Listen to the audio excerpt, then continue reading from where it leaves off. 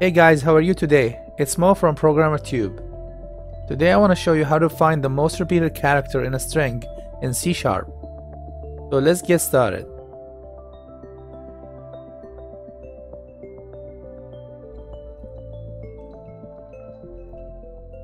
Okay, so here I am on Visual Studio. Let's go ahead and create a new project. Click on File, New Project. From the New Project window, make sure you have Visual C# selected. And then from this list, we want to select Console Application. Let's call this one Most Repeated. I'm going to click on OK. And as you can see, Visual Studio has created a project for me.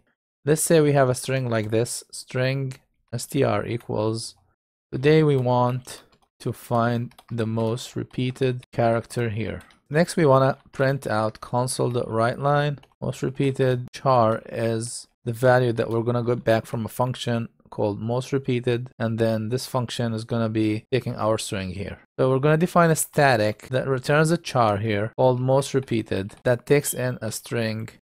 In case space is the most repeated character, it's better to actually put single quotes here around this value so we can actually see the space in the output. Alright, so let's go back here. The way I want to do this is I'm going to use a bucketing technique. We're going to build an array of 256 integers. Each one will keep track of the count for each single character. And as we scan the string once, go over all the characters, we will keep track of the count of each character we see so far, compare that to a maximum value we have, and if the new value of any character exceeds the maximum, this becomes the new maximum. First, let's define integer array count equals new integer 256.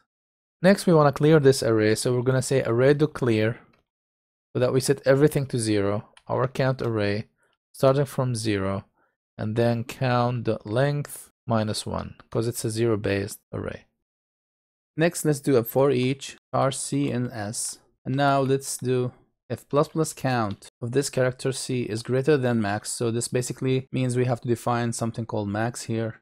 Integer max equals 0 initially. If the total count for this character at this point is greater than the max, this becomes the new max. So we say max equals count of c. And at the same time, we should remember this character c. So let's define a variable here, char result, and initialize this to char the min value, which is the 0. Okay, now we say result equals c.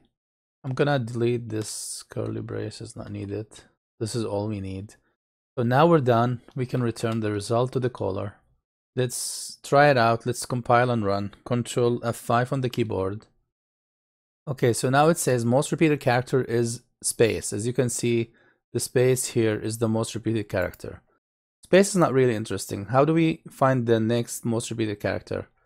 I think in that case, we have to just ignore the space. So I'm going to say if c is not equal to space and the count is greater than max, then we do the same logic.